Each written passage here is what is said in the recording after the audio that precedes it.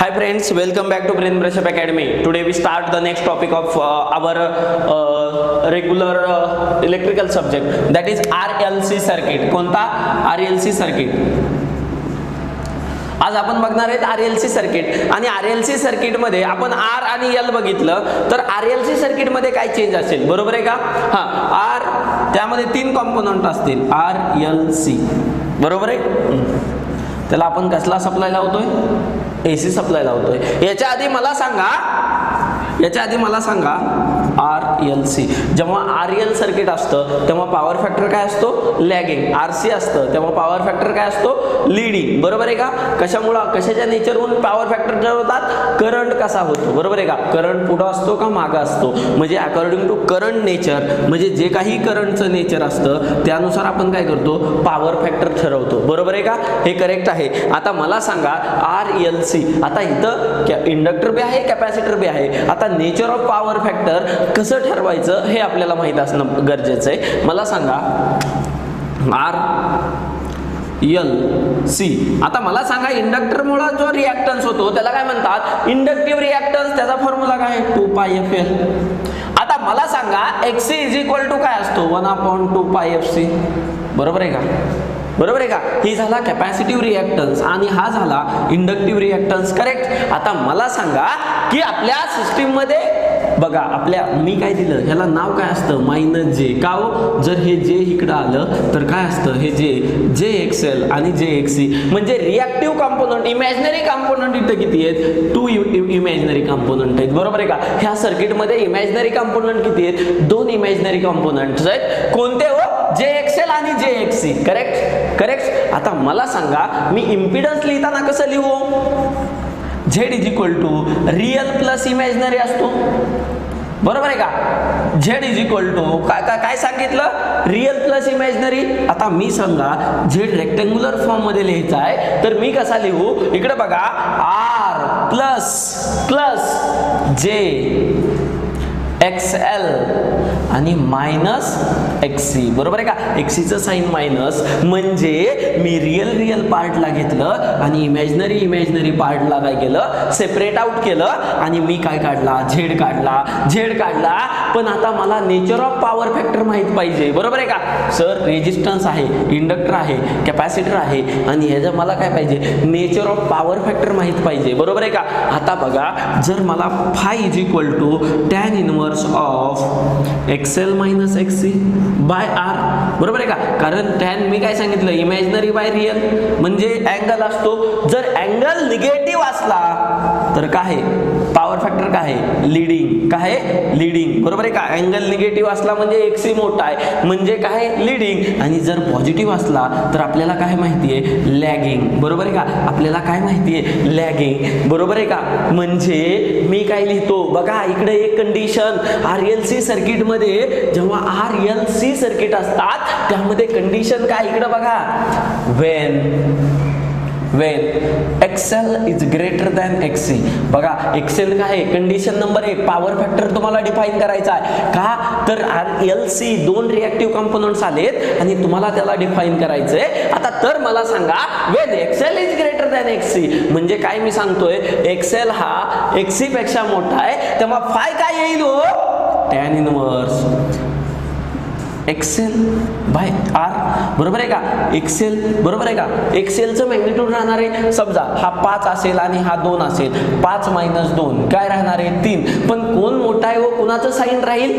XL चं sign राहील. इकडे बघा 5 - 2 जर कुणाचं साइन राहील? XL चं. त्यामुळे मी इथं काय लिहिलंय? XL मोठा आहे म्हणून XL चं साइन लिहिलंय, कारण इथं कोणता मोठा आहे तो डॉमिनंट ठरत असतो. जो मोठा आहे तो डॉमिनंट ठरत असतो, इथं लक्षात घ्या. म्हणजे हा फाय काय येईल? कंडिशन नंबर 1, जेव्हा RLC सर्किट असेल आणि त्या सर्किट मध्ये तुमचा इंडक्टिव्ह रिएक्टन्स हा कॅपॅसिटिव्ह रिएक्टन्स पेक्षा जास्त असेल.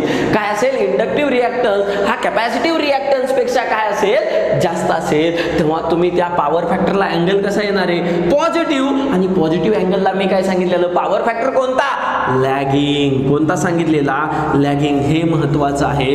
Wien Excel is greater than एक्सी, त्यावेळेस तुमचा पॉवर फॅक्टर काय असणार आहे? पॉवर फॅक्टर काय असणार आहे? लॅगिंग. आणि केस नंबर 2 काय हो? केस नंबर 2 वेन एक्सी इज ग्रेटर दॅन एक्सेल. मला सांगा आता मी काय करतो, एक्सी ची साईन काय असतो? मायनस, बरोबर आहे का? -5 आणि ह्याचं काय असतं? 2. समज एक्सेल किती आहे? 5 आहे, 2 आहे. आता मला सांगा हे उत्तर काय येणार आहे? -3. म्हणजे मॅग्निट्यूड, त्या साईन वर जाऊ नका, मॅग्निट्यूड ऑफ एक्सी काय ग्रेटर दॅन एक्सेल आहे. मग मला सांगा आपला केस 2 मध्ये जो आहे टॅन इनवर्स काय येणार आहे? XC bye R. म्हणजे मला सांगा कसला अँगल कसला येणार आहे? पॉझिटिव्ह का निगेटिव्ह? अँगल कसला? निगेटिव्ह अँगल येणार आहे. अँगल कसला येणार आहे? निगेटिव्ह अँगल येणार आहे. आणि पॉवर फॅक्टर काय येणार आहे? पॉवर फॅक्टर बिकेम्स लॅगिंग का लीडिंग? लीडिंग, कारण कॅपॅसिटर डॉमिनंट आहे. मला ह्याच्यावरून काय सांगता आलं की काय मला सांगायचं ह्यावरून, जर RLC सर्किट असेल तर तुम्हाला 2 केस येतात. एकदा एक्सेल इज ग्रेटर दॅन एक्सी आणि एकदा काय येतं? एक्सेल इज ग्रेटर दॅन एक्सी. आणि दुसऱ्या वेळेस काय येतं? बघा दुसऱ्या वेळेस काय येतं? एक्सी इज ग्रेटर दॅन एक्सेल. आणि तिसरी कंडिशन असू शकते जेव्हा दोन इक्वल पण असू शकतात. सर लहान मोठं घेतलं पण आता दोघं पण इक्वल असू शकतात, ती पण कंडिशन घ्यायची आहे. पण ह्याच्या आधी ह्याला त्या कंडिशनला जायच्या आधी मला सांगायचंय की काय हो, phasor sum of resistance, inductor, capacitor कशाची सम आहे? हे AC सर्किटमध्ये कशाची सम असते? फेजर सम असते. का तर इथं अँगल येतात, अँगल आणि मॅग्निट्यूड जिथं येतं म्हणजे इलेक्ट्रिकल व्होल्टेज जे इंडक्टर आणि कॅपॅसिटर आहेत ते कसे आहेत? बघा हे जे इलेक्ट्रिकल AC क्वांटिटी आहेत ती कशी आहेत? Vector quantity. फक्त त्यांना मॅग्निट्यूड आहे का? नाही, डायरेक्शन आहे. डायरेक्शन प्लस ते काय आहेत? वेक्टरली ऍड होतात. त्यामुळे हे कसे आहेत? वेक्टर क्वांटिटी आहेत. हे लक्षात, 2 केस लक्षात आल्या पाहिजे. आता ह्यावर तुम्हाला जे आहेत आता प्रॉब्लेम कसे पडतात हे इम्पॉर्टंट आहे. आता मला सांगा, तुम्हाला एखादा RLC सर्किट दिलेला असेल, बरोबर आहे का? तुम्हाला एखादा RLC सर्किट दिलेला असेल, सपोज एक्झाम्पल घेऊ, यावर एक्झाम्पल घेऊ. RLC तुम्हाला XL इज इक्वल टू 5 दिलेला असेल, XC इज इक्वल टू 10 दिलेला असेल आणि R इज इक्वल टू -10 आणि R is equal to 5 ohm दिलेला असेल आणि तुम्हाला विचारलंय पॉवर फॅक्टर इज. बघा पॉवर फॅक्टर इज आणि option is what is power factor of the circuit? Power factor of the circuit, हां बरोबर आहे का? हे तुम्हाला विचारलेलं असेल तर तुम्हाला पहिला ऑप्शन असतो 0.1. पॉवर फॅक्टर किती? 1. लॅगिंग 1, लीडिंग, परत 0.707 लॅगिंग, 0.707 लीडिंग, 0.8, 0.5 सॉरी हे असं लिहा. हे ऑप्शन असतील तर मला सांगा आता ह्यातलं काय येणार आहे? मग मला माहिती आहे फाय काढायचा पहिल्यांदा. फायने मला पॉवर फॅक्टर निघतो. कॉस ऑफ फाय म्हणजे काय असतो? Power factor. मग मला 2 मेथडने निघू शकतो, बरोबर आहे का? कॉस ऑफ फाय म्हणजे पॉवर फॅक्टर. अजून कॉस ऑफ फाय म्हणजे काय हो? R/Z. तुम्हाला माहित असेल R/Z, बरोबर आहे का? R/Z म्हणजे काय असतो? कॉस. आपण जेव्हा इम्पिडन्स ट्रायंगल काढला होता, बरोबर आहे का? R काय? X R Z. Cos theta म्हणजे काय असतो? Base bye hypotenuse. R/Z केलं तरी तुम्हाला ते मिळू शकतं. मग बघा आपण दोन्ही पण मेथडने सोडवण्याचा प्रयत्न करू. पहिल्यांदा मी सिंपल मेथड सोडवतो. आपला अँगल काढायचा पहिल्यांदा tan inverse XL - XC divided by R, बरोबर आहे का? जो मोठा असेल तो त्याचं नेचर येणार. मला सांगा XL किती आहे? 5 आणि हे XC किती आहे? 10, बरोबर आहे का? XC किती आहे? 10 आणि रेजिस्टन्स किती आहे? त्याचं नेचर. इथं मायनस तुम्ही प्लस करतात तर तसं करायचं नाही. हे काय मायनस ऑफ XC का दिलंय? कारण त्याचं नेचर कसं असतंय? निगेटिव्ह असतंय. त्यामुळे फॉर्म्युल्यात मी आधीच लिहिलेलं आहे. त्यामुळे तुम्ही इथं मायनस दिलं तर इथं पण मायनस घ्यायचं, हे लक्षात ठेवा. नाहीतर मायनस प्लस करतात 5, बरोबर आहे का? म्हणजे टॅन इनवर्स काय आलं? -5/5 आणि टॅन इनवर्स 1. टॅन इनवर्स -1 काय असतं?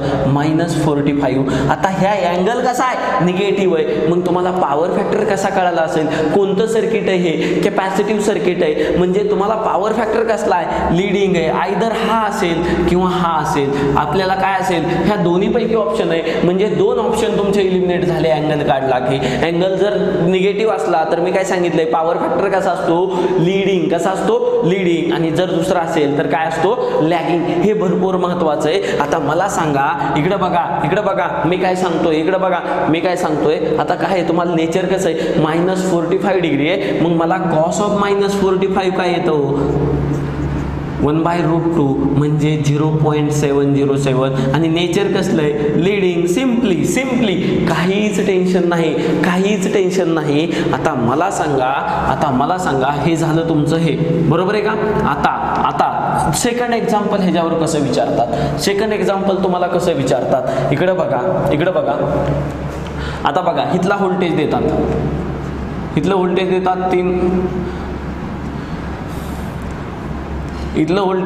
3 व्होल्ट, बरोबर आहे का. इथलं देतात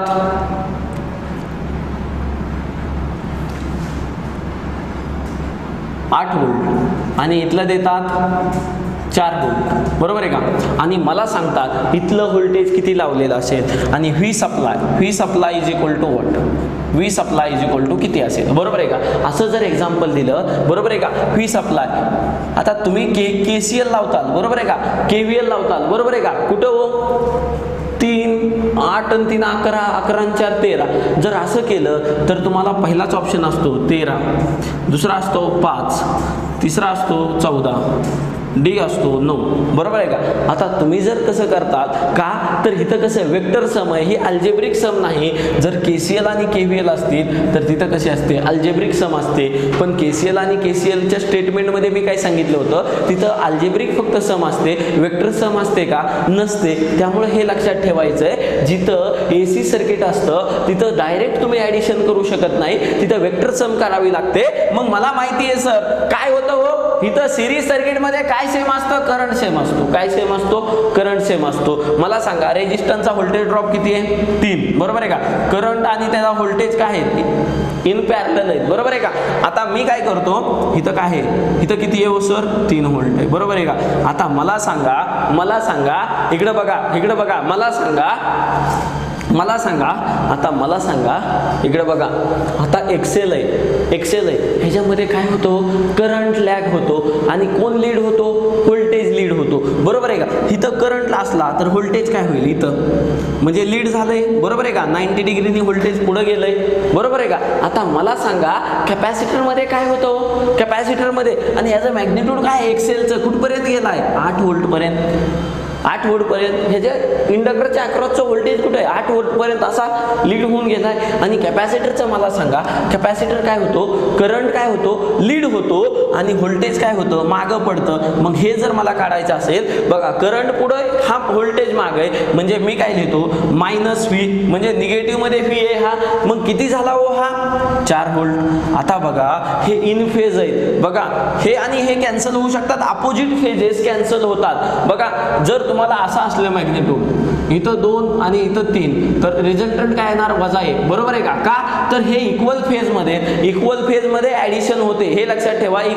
इक्वल आणि अपोजिट फेज मध्ये ऍडिशन होते. हे 8 आहे, हे किती हो, हे 4 व्होल्ट आहे. मला सांगा हे -4 आहे, हे 8 आहे, ह्या दोघांची ऍडिशन केली तर ही फेजर कशी येईल, ही फेजर कशी येईल,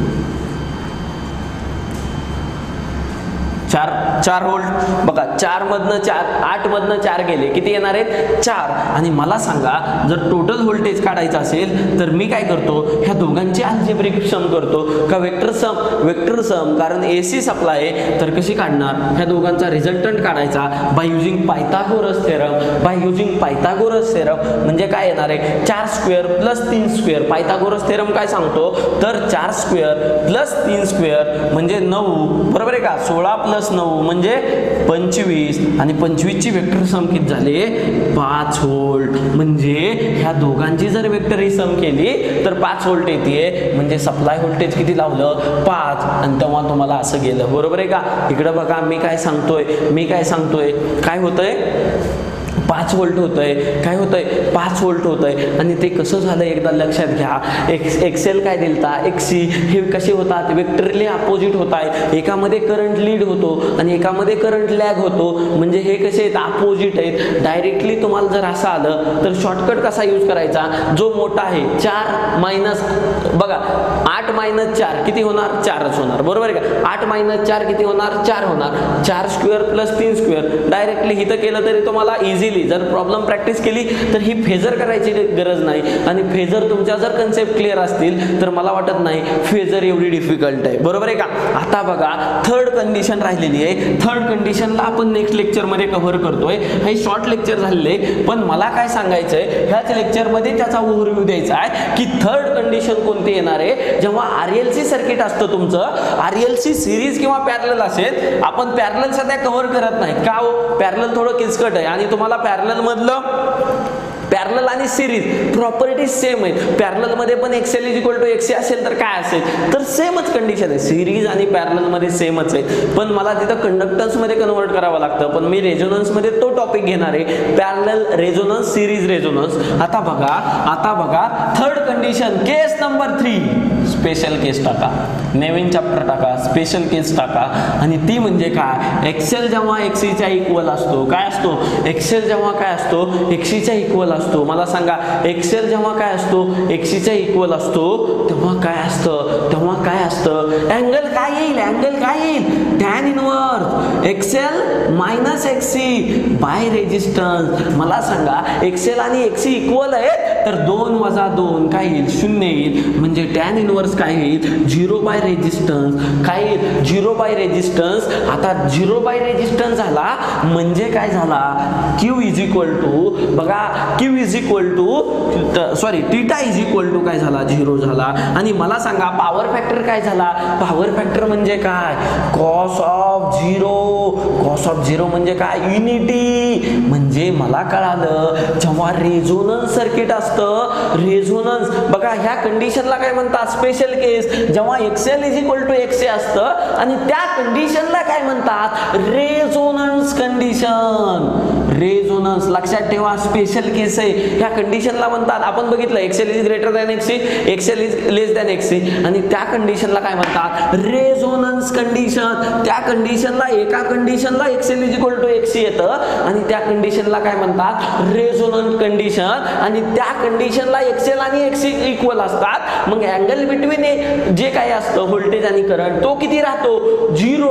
मग 0 राहिला की पॉवर फॅक्टर काय असतं, युनिटी. आणि युनिटी कोणाचा पॉवर फॅक्टर असतो, रेझिस्टिव्ह सर्किट. म्हणजे resonance circuit act as a resistive circuit म्हणू शकतो का, resonance circuit act as a resistive circuit. मग मी कमेंट करू शकतो, resonance circuit act as resonance circuit जे आहे ते काय म्हणून ऍक्ट करतंय, इकडे बघा, resonance circuit act as a resistive circuit. का तर एक्सेल इज इक्वल टू एक्सी आणि हे दोघं एकामेकांना काय करतायत, कॅन्सल आउट करतायत. कशामुळं, ते इक्वल आणि अपोजिट डायरेक्शन आहे. एक्सेल हा पॉझिटिव्ह आहे आणि एक्सी हा निगेटिव्ह आहे. आता हे दोघं काय करतायत, इक्वल येत आहेत. हे दोघं काय करतायत, इक्वल येत आहेत आणि त्या कंडिशनला रेझोनन्स म्हणतायत. आणि ते इक्वल कधी येतील हो बाळांनो, सांगा मला. एक्सेल इज इक्वल टू मला सांगा काय असतं, 2πfl. आणि एक्सी म्हणजे काय असतं, 1/2πfl. बरोबर आहे का, FC बरोबर आहे का. मला सांगा आता हे दोघं इक्वल कधी येतील, बघा 2π चेंज होतंय का नाही, L चेंज होतंय का नाही, 2π चेंज होतंय का नाही, C चेंज होतंय का नाही. आता काय चेंजिंग प्रॉपर्टी आहे, फक्त काय चेंज होऊ शकतं, फ्रिक्वेन्सी. म्हणजे हे एका फ्रिक्वेन्सीला, हे कशावर डिपेंड आहे, फ्रिक्वेन्सीवर. फ्रिक्वेन्सी इंक्रीज झाली, इंक्रीज होणार आहे, फ्रिक्वेन्सी इंक्रीज झाली, हे डिक्रीज होणार आहे, बरोबर आहे का. हे म्हणजे काय आहे, XC आणि हे म्हणजे काय आहे, XL आहे. पण हे दोघं अपोजिट आहेत. पण ते काय करतायत, एखाद्या फ्रिक्वेन्सीला दोघं पण इक्वल येत आहेत. सपोज ह्या फ्रिक्वेन्सीला, एखाद्या एक्स फ्रिक्वेन्सीला, सपोज 10 हर्ट्ज फ्रिक्वेन्सीला ह्याचं जर मॅग्निट्यूड 5 असेल तर ह्याचं 5 येतंय. म्हणजे एका कोणत्या तरी अशा फ्रिक्वेन्सीला दोघं इक्वल येत आहेत. त्या फ्रिक्वेन्सीला काय म्हणायचं, तर त्या फ्रिक्वेन्सीला म्हणायचं रेझोनंट फ्रिक्वेन्सी. काय म्हणायचं, रेझोनंट फ्रिक्वेन्सी. त्या फ्रिक्वेन्सीला काय म्हणायचं, रेझोनंट. आता ती फ्रिक्वेन्सी म्हणजे काय, म्हणजे ह्या दोघांची फ्रिक्वेन्सी इक्वल असेल, एका फ्रिक्वेन्सीला येत आहेत दोघं पण इक्वल. म्हणजे मी काय लिहिलं, एफ आर. आता त्याची व्हॅल्यू मला काढायची बाळांनो. इकडं बघा एफ आर. मी काय करतो, हे एफ आर इकडं आणतो, म्हणजे एफ आर स्क्वेअर झालं. आणि काय करतो, हे काय करतो, इकडं बघा 2 पाय काय झालं, 2 पायचा स्क्वेअर आणि एल आणि सी, बरोबर आहे का. आता मला काय करायचंय, हे स्क्वेअर काढायचंय म्हणलं मी इथं रूट घेऊ आणि इथला स्क्वेअर कॅन्सल करून टाकू. इकडं बघा काय केलं, मला स्क्वेअर काढायचा होता, म्हणजे मी रूट घेतलं आणि रूट घेतल्यानंतर मला उत्तर काय आलं, resonant frequency, resonant F R. मी एफ आर नाव काय दिलं, 1/2 pi square into L into C. आता बघा स्क्वेअर रूटला स्क्वेअर कटणार आहे आणि ह्याला काय येणार आहे, अंडर रूट एल सी. मग उत्तर ह्याला सॉल्व्ह केल्यानंतर काय येतंय, 2 पाय एल सी. आणि हा काय झाली, रेझोनंट फ्रिक्वेन्सी. बघा रेझोनंट फ्रिक्वेन्सी. आता जर मला विचारलं, बघा ओमेगा इज इक्वल टू काय झालं, 1/LC. Omega is equal to, omega म्हणजे काय असतं, 2 पाय एफ, बरोबर आहे का. इकडे बघा omega is equal to 1/LC का लिहिलं, omega is equal to, omega म्हणजे काय आहे, 2 पाय एफ आर, बरोबर आहे का, 2 पाय एफ. इकडे बघा ओमेगा म्हणजे काय आहे, 2 पाय एफ, बरोबर आहे का. एफ आर म्हणजे काय आलंय, 1/2 पाय अंडर रूट LC. मग मी इकडे 2 पाय हे जर घेतलं तर काय येणार आहे, एफ आर इंटू 2 पाय, म्हणजे इथं काय राहणार आहे, 1/LC. मग मी ह्यालाच काय लिहिणार आहे, ओमेगा, बरोबर आहे का. Omega is equal to 2 pi F आहे. मग हे इकडे आणल्यानंतर omega is equal to 1/√LC. कधी कधी तुम्हाला हे पण विचारतात की अँग्युलर फ्रिक्वेन्सी ऑफ रेझोनन्स काय असते, अँग्युलर फ्रिक्वेन्सी ऑफ रेझोनन्स काय असते, तर तुम्हाला आलं पाहिजे √L/C. काय आलं पाहिजे, √L/C. हे महत्वाचं आहे. एका फ्रिक्वेन्सीला हे दोघं इक्वल येत आहेत. कोणती कंडिशन आहे, ज्याला रेझोनन्स म्हणतात, XL is equal to XC. मग ह्याला सर्किट परफॉर्मन्स मध्ये काय चेंज करताय ते आपण नेक्स्ट लेक्चरला बघणार आहे. तुम्ही स्टे कनेक्टेड राहा, कुठेही जाऊ नका. आज मला वाटतं टेस्ट सिरीजची ऑफर संपलेली आहे, त्यामुळं जर घेतली नसेल तर तरी पण घ्या, कारण ती प्राइस आणखीन पण मिनिममच ठेवलेली आहे. ते नेक्स्ट 2000 स्टुडंटला मला वाटतंय ते मॅनेजमेंटने केलेलं आहे. तेव्हा 200 स्टुडंट होते नेक्स्ट, तेव्हा ती ऑफर संपेल आणि प्राइसची टेस्ट इन्क्रीज होती. तर लवकर करा आणि टेस्टला सुरुवात करा. मला वाटतं सेक्शन वाईज टेस्ट बऱ्यापैकी पडलेले आहेत. उद्यापर्यंत तुम्हाला सेक्शन वाईज सगळ्या टेस्ट जे 10ची 10 टेस्ट मिळून जातील आणि तुम्ही सेक्शन वाईज अनालिसिस सुरू करा आणि पुढच्या 2 ते 3 दिवसात तुम्हाला सब्जेक्ट वाईज मिळतील. आणि कुणाला जर काही प्रॉब्लेम असेल, टेस्टचा रॉंग क्रेडेन्शियल जर म्हणत असेल, ते पेमेंट फेल झालं आणि परत तुम्ही पेमेंट केलं तर हे प्रॉब्लेम यायला सुरू झालेले आहेत. कारण सॉफ्टवेअरमध्ये तसं डिझायनिंग केलेलं आहे. जर तुम्हाला काही सॉफ्टवेअरमध्ये प्रॉब्लेम असला, म्हणजे कोणाचं रॉंग क्रेडेन्शियल म्हणत असलं, तर 9766971302 कॉल करू नका, मेसेज करा, व्हॉट्सअप मेसेज करा. व्हॉट्सअप सर मला प्रॉब्लेम येतोय, ह्या नंबरवर मेसेज करा. आणि मला सांगण्याचा आनंद होतो की आमचे जे BMC मधील टेस्ट घेतले होते त्यांचे 10+ जे काही पोस्ट होत्या, 10+ तर मला मेसेज आलेत की सर माझं सिलेक्शन तुमच्या टेस्टमुळे झालं. त्यामुळं मी त्यांना कॉंग्रॅच्युलेट करतो सगळ्यांना. आणि आणखीन 1-2 स्टुडंट आहेत जे की माझ्या क्लासरूम कोचिंग मधनं झाले, त्यांना पण मी कॉंग्रॅच्युलेट करतो. चांगल्या रँकने झाले, टॉप 10, एक तर 10वा रँक आहे, ज्यांनी मला पर्सनली कॉल केला होता की सर माझा रँक आलाय. त्यामुळे सगळ्या मुलांना जेवढे काही डायरेक्टली इनडायरेक्टली गायडन्समुळे क्रॅक झालेले आहेत ज्यांचं, आणि त्यांना मी कॉंग्रॅच्युलेट करतो. आणि तुम्हाला पण तसंच यायचंय, त्यामुळे तुम्ही अभ्यास करत राहा. तुमचं सक्सेस जवळ आलेलं आहे. तुम्ही कुठेही जाऊ नका, कुठेही फक्त अभ्यास आणि अभ्यास करा. तुम्ही डायव्हर्ट होऊ नका कुठेही, कारण डायव्हर्ट जे असतो तो ह्या 20 ते 22 दिवसाचा पिरियड आहे ना, तुमच्या लाईफ मधला सगळ्यात क्रुशियल पिरियड आहे. आणि हा जर पिरियड गेला ना, परत तुम्हाला कोणीच ओळखणार नाही. त्यामुळे स्वतःची इमेज तयार करायची ना, ह्या 20 ते 22 दिवसात करायचा हा तुम्हाला चान्स आहे. आणि सिव्हिलच्या मुलांसाठी तर इतका चान्स परत कधीच येणार नाही, हे मी तुम्हाला सांगतो. त्यामुळे तुम्ही सध्या कुठेही न जाता फक्त प्री फोकस करा. मेन्ससाठी परत आपण बघूच, पण आता सध्या काय तुमचं फोकस असलं प्री मध्ये टार्गेट किती असलं पाहिजे, फक्त क्रॅक नाही, जरा मला जास्त स्कोरिंगमध्ये यायचं आहे. का हो? कारण कॉम्पिटिशन लेवल वाढते, त्यामुळे तुम्हाला टेस्ट द्यायच्या, तुम्हाला स्वतःला अनालिसिस करायचं आहे, तुम्हाला स्वतःला अनालिसिस करा. मला इलेक्ट्रिकल येत आहे ना, इलेक्ट्रिकलमध्ये मला 10 पैकी 10च पाडायचे. मला सिव्हिल येत आहे ना, मला सिव्हिलमध्ये 10 मध्ये 8 ते 9 मार्क पाडायचे. असं स्वतःला बांधून ठेवा, तेव्हा तुम्हाला कुठेतरी सक्सेस मिळेल. कारण कॉम्पिटिशन भरपूर हार्ड आहे आणि कॉम्पिटिशनला खचून जायचं नाही, तर लढायचं आहे. टाइम गेलेला नाही, 20 ते 22 दिवस म्हणजे भरपूर दिवस झाले. दररोज 10 तास अभ्यास करा. मला वाटतंय तेवढा तास अभ्यास केला ना, दररोज तुम्ही 2च मार्कचा अभ्यास करा. मला वाटतंय ते मोर दॅन सफिशियंट आहे तुम्हाला प्री क्रॅक करण्यासाठी. आणि मला वाटत नाही की 2 मार्क दररोज म्हणजे भरपूर डिफिकल्ट आहे. ते एकदम सोपी टास्क आहे. आणि मला वाटतंय 3 जुलै पासून आम्ही नवीन हे करतोय, तुम्हाला क्वेश्चन सॉल्विंग मॉड्यूल आणतोय. त्यामध्ये दररोज 10 ते 15 क्वेश्चन तुम्हाला 22 दिवस कंटिन्यू प्रत्येक सब्जेक्ट होणार. म्हणजे ते क्वेश्चन बँक केवढी होईल ते मला सांगा. आणि कारण तेवढे नंबर ऑफ क्वेश्चन तुमचे कव्हर होणार आहेत. आणि मला वाटत नाही जो कोणी रेग्युलरली फॉलो करत असेल त्याची प्री राहील. बरोबर आहे का? आणि तसेच जसे BMCचे आमचे रिझल्ट आले तसेच आम्हाला रिझल्ट पाहिजेत. आणि त्यामुळं तुम्ही अभ्यास करायला सुरुवात करा. Thank you so much.